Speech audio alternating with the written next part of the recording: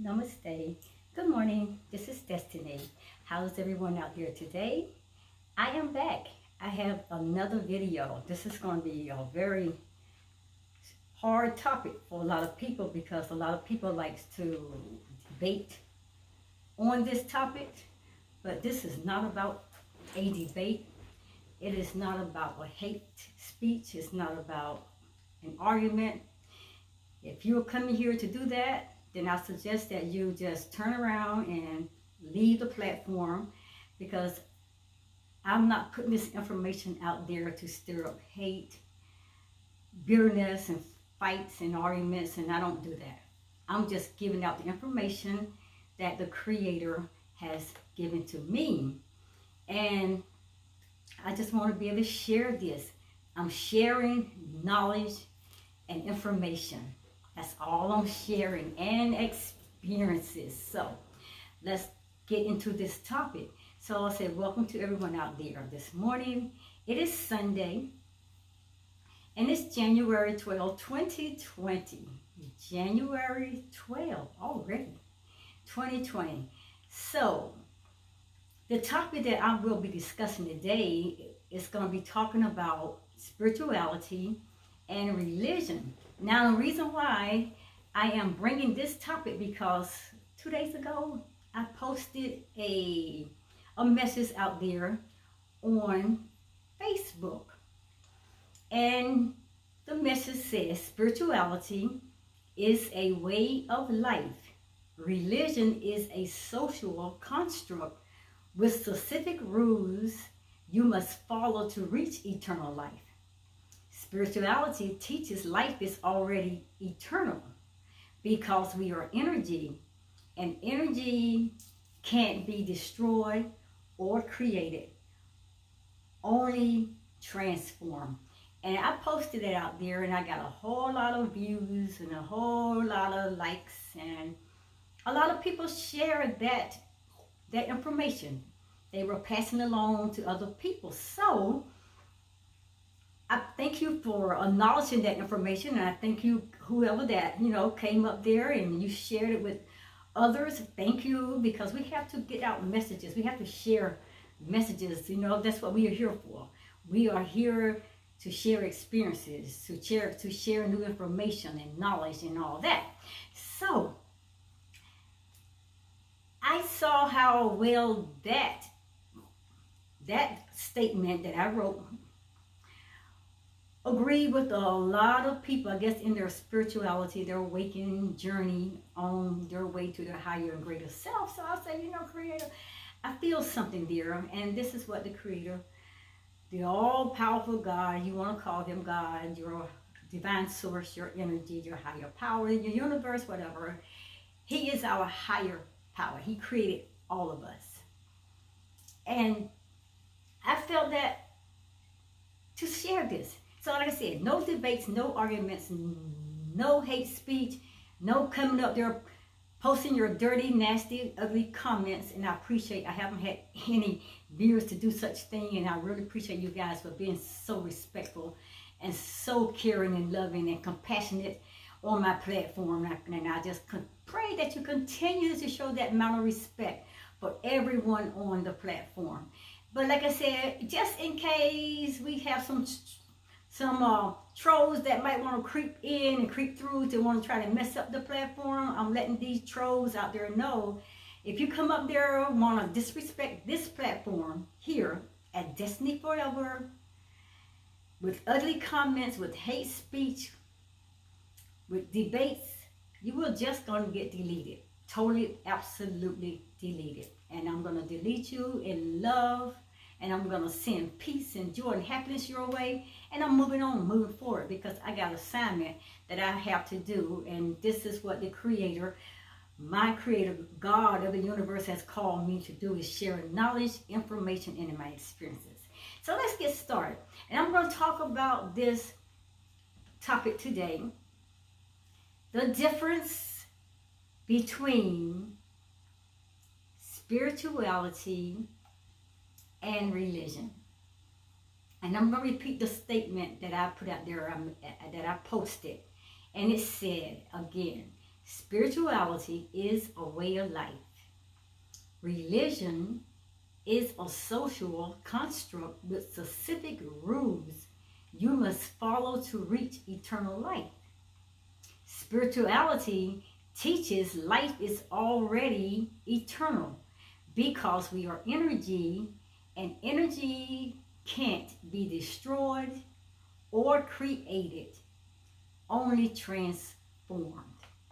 So, religious experience can be viewed in 5 different categories. And you're like, okay, Destiny, I ain't never heard that. Well, okay, I'm bringing some new information. I'm bringing some new knowledge, so don't throw the baby out with the bathwater. Just stay right there hanging with me, okay? There are 5 different categories in religious experiences, and I'm going to explain each one of them. Number 1 is called your vision experiences. You heard people always say, oh, I had a vision, I had a dream, you know, blah, blah, blah, whatever. Visions and dreams, a vision experience. Then you have the voice. Number 2 is your voice experiences.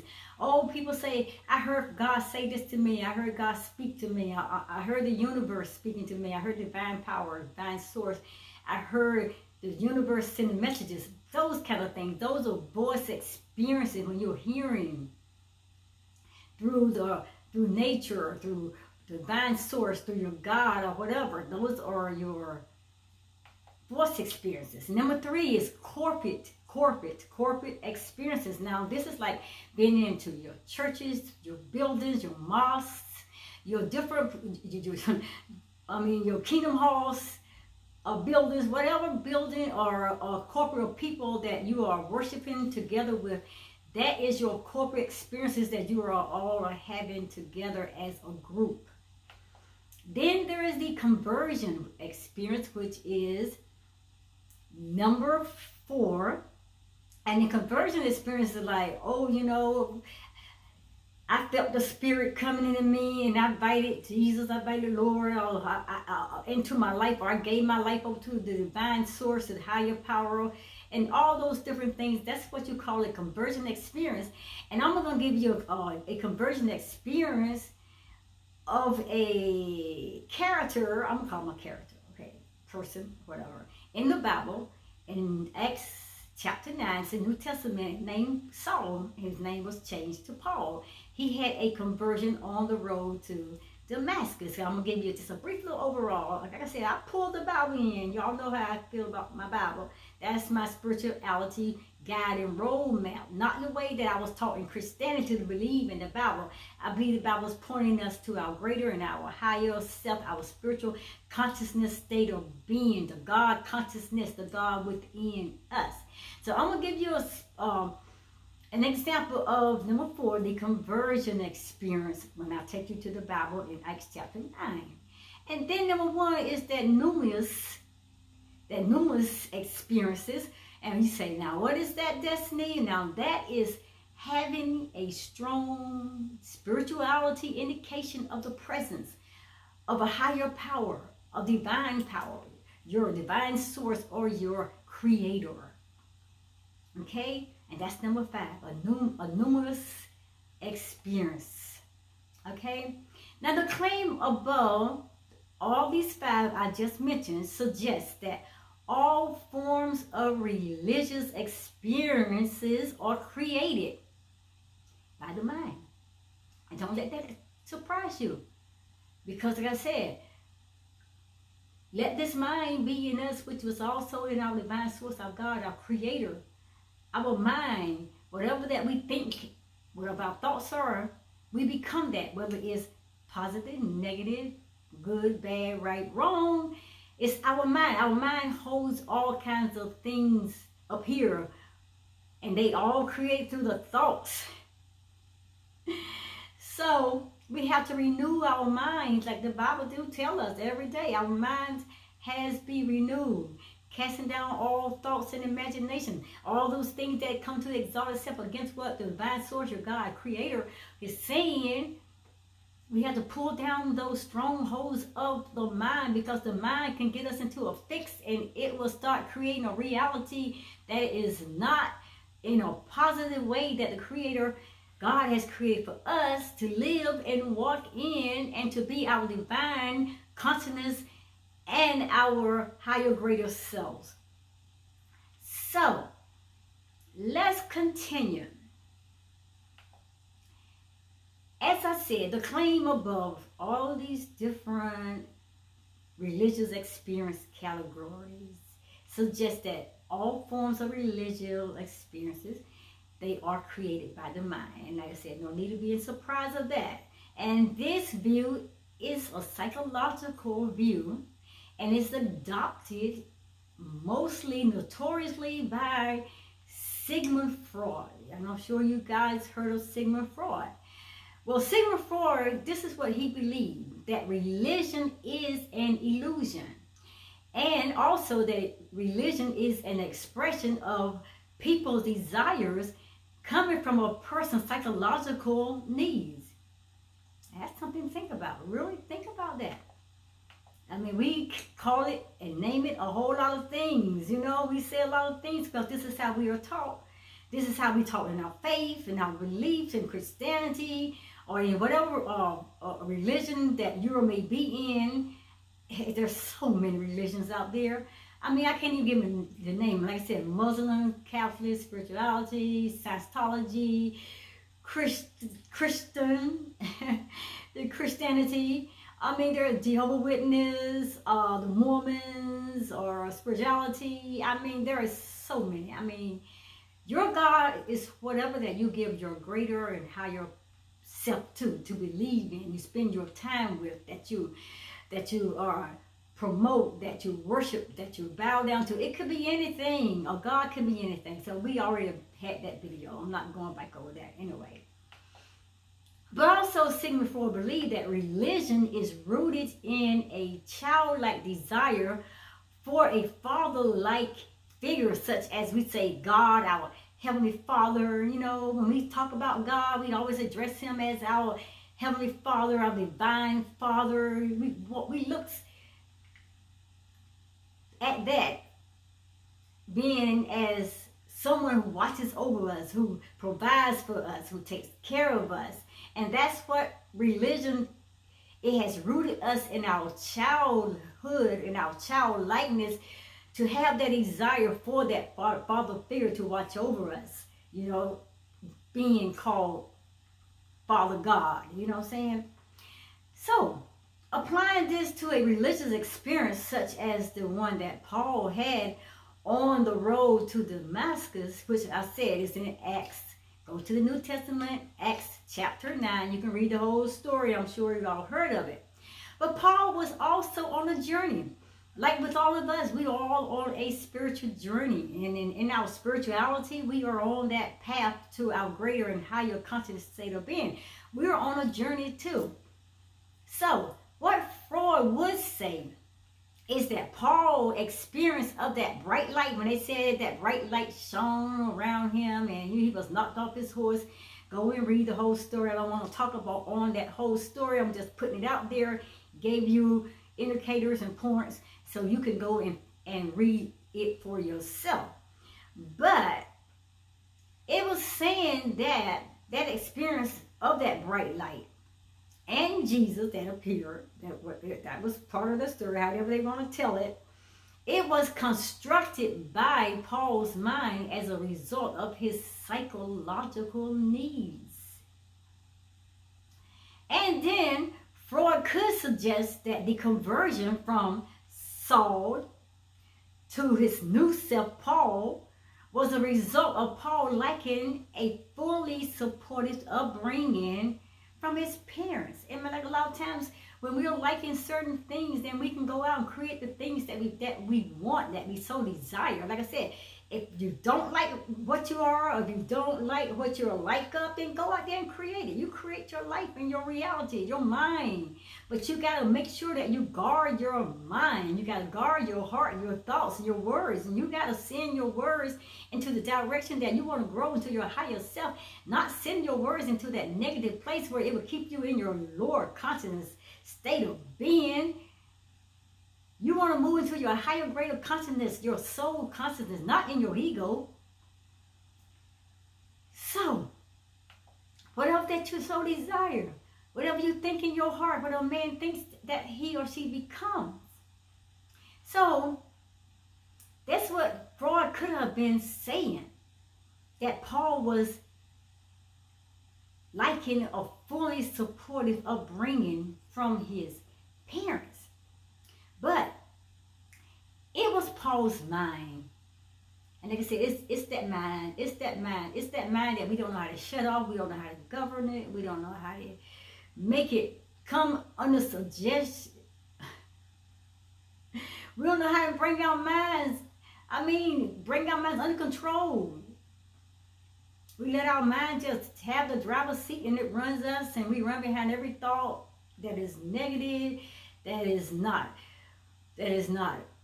creating the best for our lives. So I'm not going to that. I've done many videos out there, so check that out. But it was Paul's mind that created the experience to direct him to righteousness. And we always looking to that road for righteousness, and we taking the wrong turns and trying to get to it.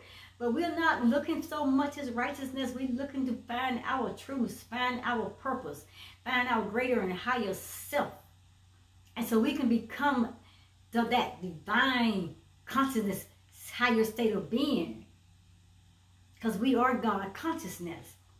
But however, there is a little scientific evidence of the subconscious to support Freud's claim of the subconsciousness and deem nurture as an explanation for all religious experience. I don't care whatever your religion you're in, or whatever you come out of, or whatever you still be worshiping in. No matter what your religion are, I have no thing against that. You worship what you believe, what resonates with you, what you feel is your truth. Your truth is your truth. My truth is mine. We all got to believe and live out the things that we believe. And then when you do that, make that choice, you make that ultimate choice that you're going to stick with it.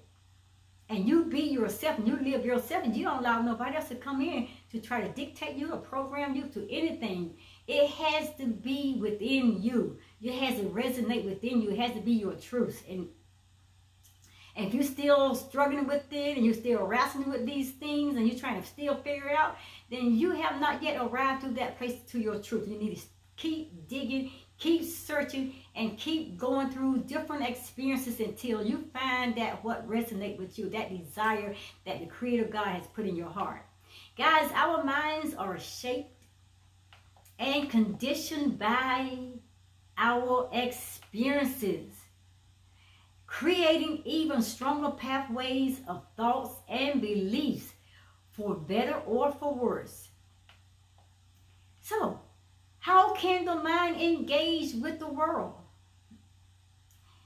Having new thoughts and creating new beliefs without becoming anchored and enclosed by those thoughts and by those beliefs.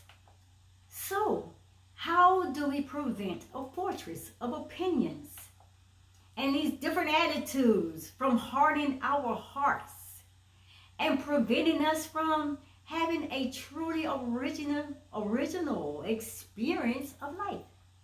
See, we have to keep renewing our mind every day. Our minds has to be renewed daily. We have to put a guard over our lips. We got to put a watch over our hearts. We gotta make sure that we are in tune with what the words of God, our Creator, who has created us to be, that we are in line with what the Creator is sending for us to speak. And we have to be very careful. Guard your heart. Watch your words. Renew your mind every single day. Because your mind must have entrances, places to enter and places to be able to exit things out. So it must have entrance and exits. Now, hear what we're saying about your entrance. They are for new ideals to come in, for new understanding to bloom, and an expansion of your current views of what you're seeing. And it must have a challenge to your current beliefs as well.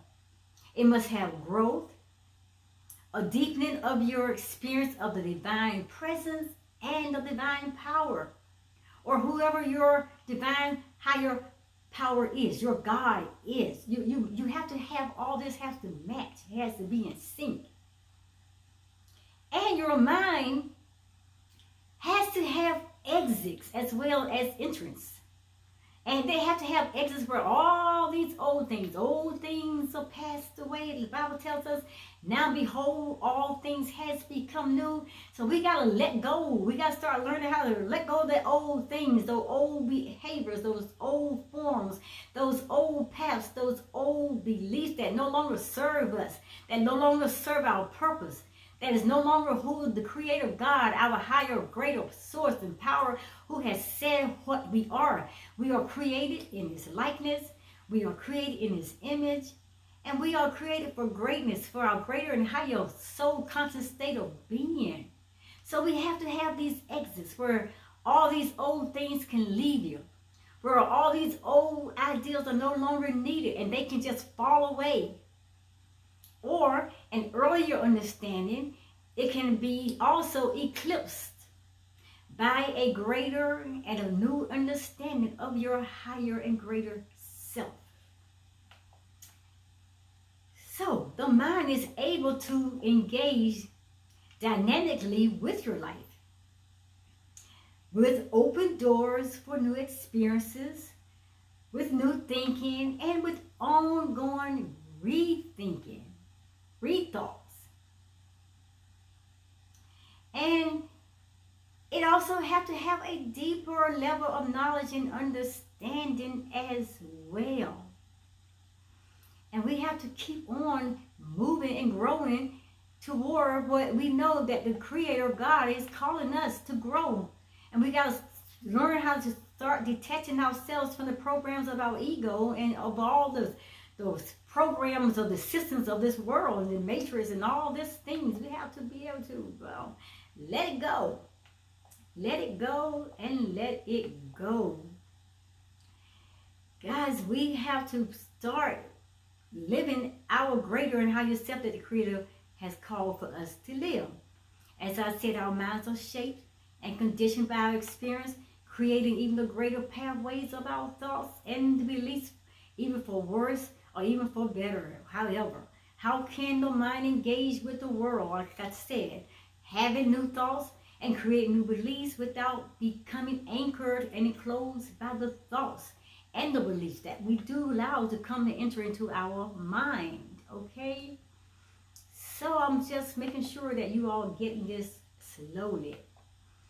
And as I was saying, and your mind has to have exits, as well as we have to have those entry points where things have to go out and things have to come in. All negative should be going out.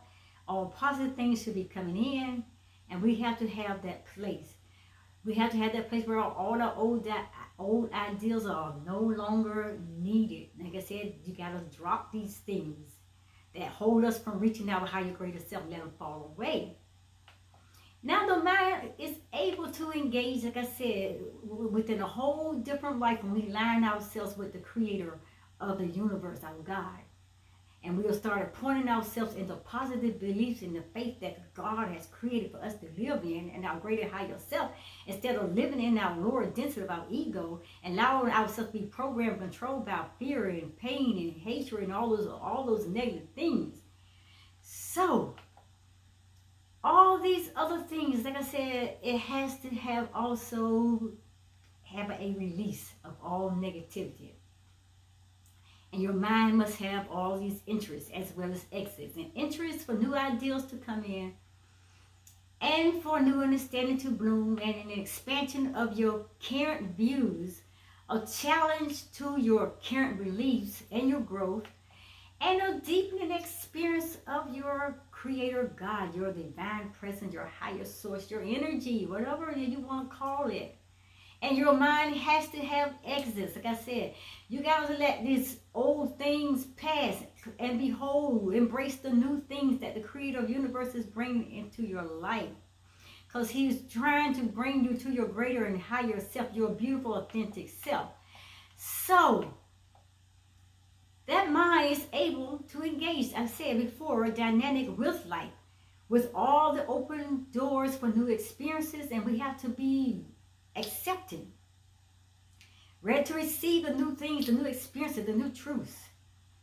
We have to be open for these things, the new thinking, the ongoing rethinking. And also, with open exits, we also have to have a place where all this old thoughts, these old negativity, all these negative things has to have a way so we can be purged out of us, so we can exit out of us, so we can be cleansed and release of all negative things that hold us from growing to our greater higher self.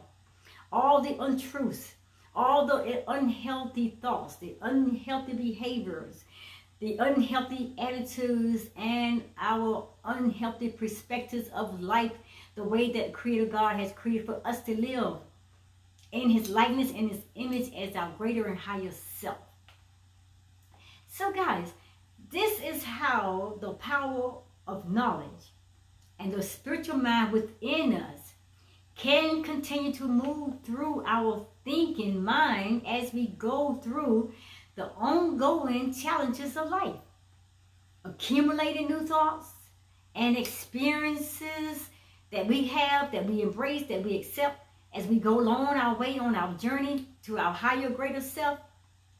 The divine, your divine God, whoever that divine is, whether it's God, you call it, your higher power, your divine source, or your energy source, whoever your divine is, your higher, greater power is, it moves through people. It moves through places, and it moves through things just like the wind. As I said, we got wherever energy goes, because energy constantly moving. We are energy beings. We are energy people. So wherever that your mind goes, that's where your energy will flow. Wherever the mind goes. Remember that. Wherever you allow your mind to go, that's where your energy will flow. So you got to make sure you guard your mind, that it does not go toward negativity, to hurts, toward pain, toward false beliefs, to negativity of hurting people. I mean, guard your mind, guard your thoughts. Because like I said, the divine is just like the wind. It moves through people. It moves through places. And it moves through things. And that's what we have to make sure that we are in line with the universe, God, our creator. But guys, to create a healthy draft, a current of air, that breath of the spirit of the Most High, our creator God, then there must be both an open window for the air to move in, as well as an open window for the air to move out. So keep that in mind. That's something you need to think about. The mind is shaped and the mind is conditioned by experiences. It is being shaped and conditioned by our habits and by repetitive thoughts. Left undirected though, the mind tends to harden. And I mean saying our minds can become really hard. A root of bitterness and all that can build up in our hearts if we just keep those things and that anger and that frustration and all these crazy negative things. It can just mess up us terribly. The mind tends to harden, and it tends also to ruminate on the past, justify the past using the present, and it look upon reality through an increasingly fixed lens. Whether it be a religious lens, or a psychological lens, or simply a lens of unquestioning attitudes, assumptions, opinions about life. I mean, you know, hey, there's two coins, there's two sides of the coins always. I mean, you know, they always say, hey, you got to know what side of the coin that you're on. You got to know the side of the coin that your God, your creator, whoever that you're worshiping is pulling you on. And that's the side you better flip over on, okay? So, here religion can be a great gift, or it can either be a great problem. So, I'm going to ask you a question. What do you think? I mean, you will drop your opinion in the comment box. Say, I want to hear it. Be positive. Be fair. Be justice. Be kind with your words. and be respectful with your words, okay? But religion can also justify a powerfully fixed lens, causing us to become rigid, and righteousness, they call it holier than thou. Holier than thou, that's what they call it, holier than thou. Also, religions can become a fixed lens, and it can become very automatic in our view of others. We become judgmental at times, disliking of people, and we can become judgmental on life, just totally life. Or it can also inspire our opening and our renewal of our new view of life. Like I said, choices. Life is choice driven. We have choices. We can choose whether we're going to live on the upside or the downside, on the right side or the wrong side, on the positive side or the negative side, to believe in whatever we want to believe in, or we believe against what someone else believes in. I mean, whatever. It's choices are yours. You got choices. Choose. So we have to make sure that we are having a renewal of our life reviewed every day, honoring our mind and its need for a lens through which to see what, empowering us always to upgrade the prescription of the lens when it's necessary. And, you know, like I said, the Creator always knows what is needed. Like I said, and when you keep moving into the direction of your divine source, your higher God, your Creator, your higher power, He knows what you need. He gives you the desires of your heart. He knows what you need already. So He's going to come and meet you. The universe will meet you where you are. You got to keep trusting the universe. Religion can help us open up space in our experience for the mystery. Holding open the door to the mystery allows us to take an ever-renewing position on our lives. That's something we need to think about as well. And with this renewal comes humility. And none of us can fully understand the reality of God. That's why we're so debating about this God is right, and that's not the God we should be serving. This is who God is, and that's who the higher power is. That's who the universe is. This is what energy is. This is what spirituality is. This is all about the Muslims. This is about the Catholics. This is the Mormons. All these different, I mean, this is Jehovah. You know, we just constantly fighting and arguing about different things because we don't understand fully the reality of God, or what God is, or who is a God, or what a God can be. And I keep telling you, you create whatever you want, that becomes your God. Whatever you give most of your time to, that you bow down to, you worship, you give your homage to, that becomes your God. Whether it's money, people, family, children, houses, cars, whatever it is, your pride or whatever, any of those things can become a God. So we don't have a really understanding